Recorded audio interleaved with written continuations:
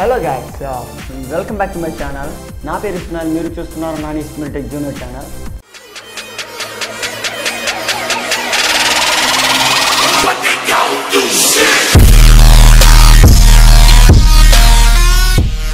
అయితే గైస్, ఈరోజు ఈ వీడియోలో మనం ఆన్లైన్ షాపింగ్లో జరిగే ఫ్రాడ్స్ గురించి మనం డిస్కస్ చేయబోతున్నాం. అండ్ అయితే ఈ వీడియోని ఎక్కడ మీరు స్కిప్ చేయకుండా ఎండ్ వరకు చూడడానికి ట్రై చేయండి. అండ్ వీలైతే మీ ఫ్రెండ్స్ అందరికి షేర్ చేయండి గైస్. అండ్ ఇక ముందు లైక్ చేసేసి కింద కామెంట్ చేయండి. అండ్ ఇక మ్యాటర్లోకి వెళ్ళిపోతే, ఈ మధ్య కాలంలో ఆన్లైన్ షాపింగ్ అంటే విపరీతంగా పెరిగిపోయింది ఇంట్రెస్ట్ ఒక్కొక్కరికి. అండ్ ఒక ప్రోడక్ట్ అనేది తక్కువగా వస్తే అది ఏ వెబ్సైట్, ఫ్రాడ్ వెబ్సైటా మంచి వెబ్సైట్ అని చూసుకోకుండా ఎమ్మటే మనీ పే చేసేసి చాలామంది మోసపోతున్నారు. తమరికి scotch, chilli chicken, Bisleri water ఇవన్నీ తీసుకోవడానికి తమరు నాకంటే ఇందులో గొప్పండి. అలాంటి మోసపోయిన వ్యక్తుల్లో నేను ఒకనన్నమాట.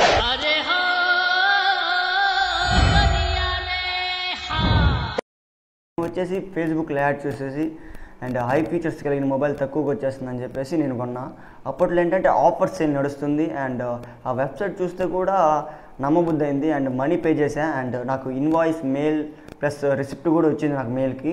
అండ్ మొబైల్ కూడా డెలివరీ అయింది. బట్ మొబైల్ అయితే దేనికి పనికిరాదు, డబ్బా మొబైల్. ఆ మొబైల్ కొరియర్ ఆఫీస్లో నా మొబైల్ని నేను అన్బాక్స్ చేసాను. ఆ వీడియో మీకు తర్వాత నేను ప్రొవైడ్ చేస్తా, చూడండి. అండ్ ఇక మెయిన్గా మనం 5 పాయింట్స్ గురించి మాట్లాడుకుందాం ఈ ఆన్లైన్ షాపింగ్లో.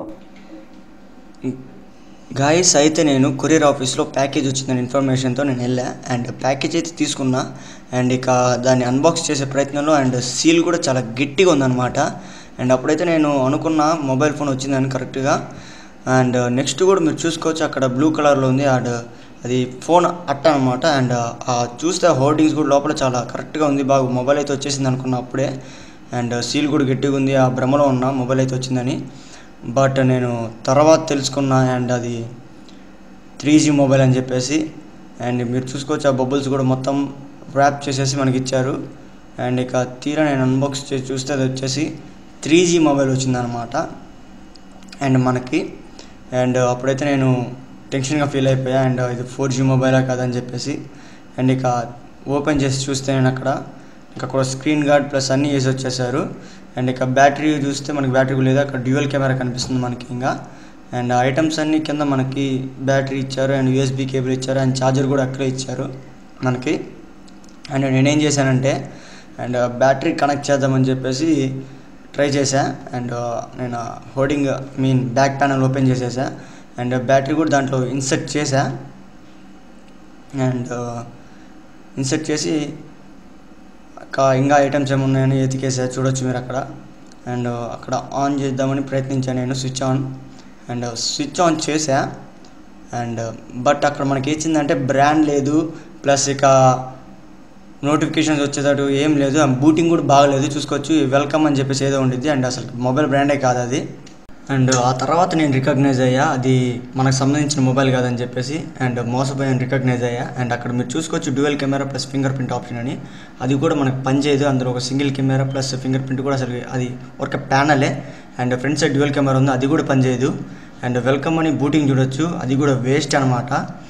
అండ్ ఇక నాలాగా ఎవరు మోసపోకూడదని చెప్పేసి ఈ వీడియో మీకు అందిస్తున్నా గాయస్. అండ్ మనం ముందుగా మోసపోకూడదంటే ఈ వీడియోలో 5 పాయింట్స్ గుర్తుంచుకోవాలి గాయస్. అండ్ ఈ 5 పాయింట్స్ గురించి డెప్త్గా మాట్లాడుకుందాం చివరిలో. అండ్ ముందుగా ఈ 5 పాయింట్స్ ఏమని చెప్పేసి ముందు చూసుకుందాం. అండ్ ఆన్లైన్లో మనం మోసపోకుండా ఉండాలంటే మనం ఏం చేయాలి. అండ్ సెకండ్ థింగ్ వచ్చేసి ఆన్లైన్లో మనం ఎలా మోసపోతున్నాం అసలుకి. అండ్ ఇక థర్డ్ థింగ్ వచ్చేసి ఆ ఆన్లైన్ ఫ్రాడ్స్ వాళ్ళు ఎలాంటి ప్లాట్ఫామ్ ఎంచుకుంటారు, లైక్ ఫేస్బుక్, ట్విట్టర్, ఇన్స్టాగ్రామ్ అని చెప్పేసి ఎలాంటి ప్లాట్ఫామ్స్ ఎంచుకుంటారు. అండ్ ఇక ఫోర్త్ పాయింట్, వాళ్ళు మనల్ని ఎలా మోసం చేస్తున్నారు. అర్థమైందా గైస్? ఫోర్త్ పాయింట్ అదనమాట. అండ్ ఫిఫ్త్ థింగ్ వచ్చేసి అండ్ సేఫ్గా మనం ఆన్లైన్ షాపింగ్ ఏదని చెప్పేసి ఎలా ఎంచుకోవాలి అండ్ ఎలా పికౌట్ చేయాలి, ఆన్లైన్ షాపింగ్లో ఎలా చేయాలని చెప్పేసి బ్రీఫ్గా తెలుసుకుందాం.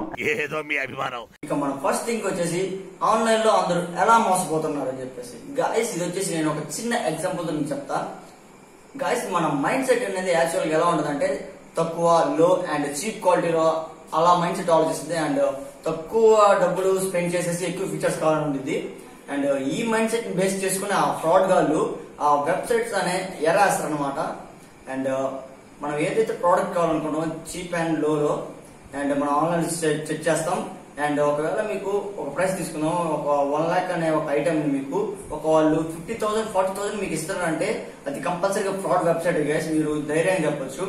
అండ్ ఇక మీరు దాన్ని ఫైండ్ అవుట్ చేయలేమా అంటే మీరు ఫైండ్ అవుట్ చేయొచ్చు. అండ్ ఒకసారి యాప్ లోకి వెళ్ళేసి అండ్ రివ్యూస్ అండ్ రేటింగ్ చూడండి. అప్పటికి రివ్యూస్ రేటింగ్స్ ఏం లేకపోతే మీకు కంపల్సరీగా చూసుకోవచ్చు, అది ఒక ఫ్రాడ్ వెబ్సైట్.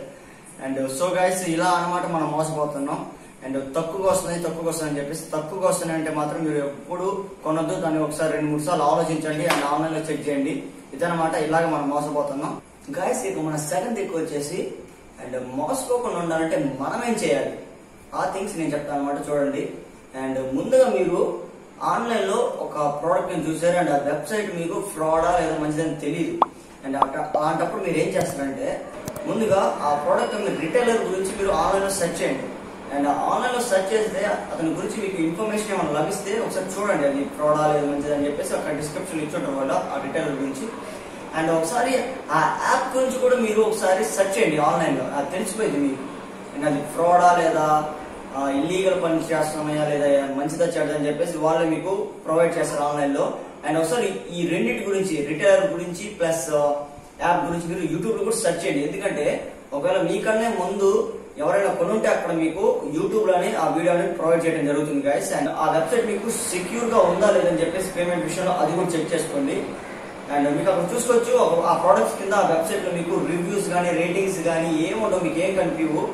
అండ్ మీరు ఎప్పుడైనా ప్రోడక్ట్ మీరు బుక్ చేసేటప్పుడు ఎలా కనిపించింది అంటే మీకు అకౌంట్ క్రియేట్ చేసుకుని అడగదు. అండ్ మెయిల్ వచ్చి మెయిల్ ప్లస్ పాస్వర్డ్ అని అది ఇచ్చేస్తారు.